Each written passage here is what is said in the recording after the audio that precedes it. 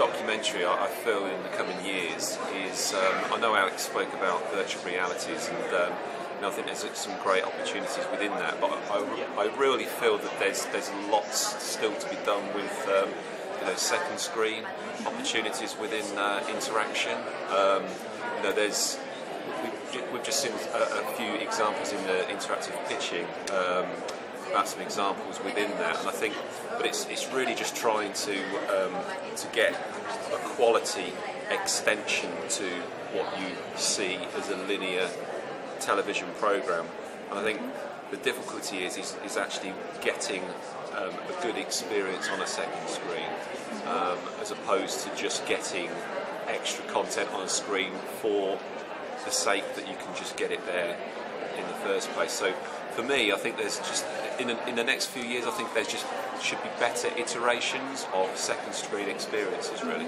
I think it's, with television and connected television, I think, again, because you've got multiple devices, you've got mobile, you've got tablet, you've got laptop, you've got television, the connected thing. It's really looking at what you're trying to put on those particular screens. So for this, for education, on connected TVs, you've really got to look at, actually, because it's a lean back experience with television, is it that type of format that you're trying to get across to that, to educate in a certain way? And if you're educating certain demographics, it's the certain demographics that watch, lean back experiences.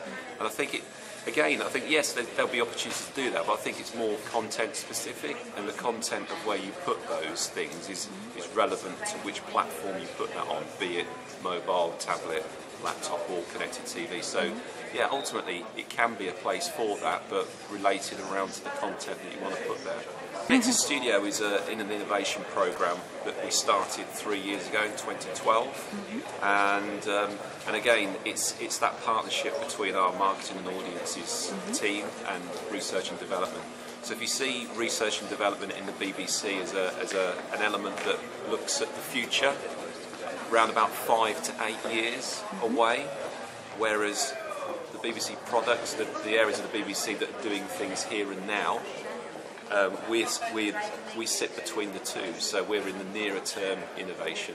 So it's all about working with the different elements or departments of the BBC, creating briefs, and these briefs are then published to the point that we want to get the best people to come in with the best ideas to investigate these briefs, and ultimately we want to go through a programme of activity to get to actually build some pilots to test these ideas, and they can come from within the internal side of the BBC, from the ideas, or they can very much more often than not come from externals. And this is where we open up that opportunity to work with the BBC from indies from wherever they are in the world as well.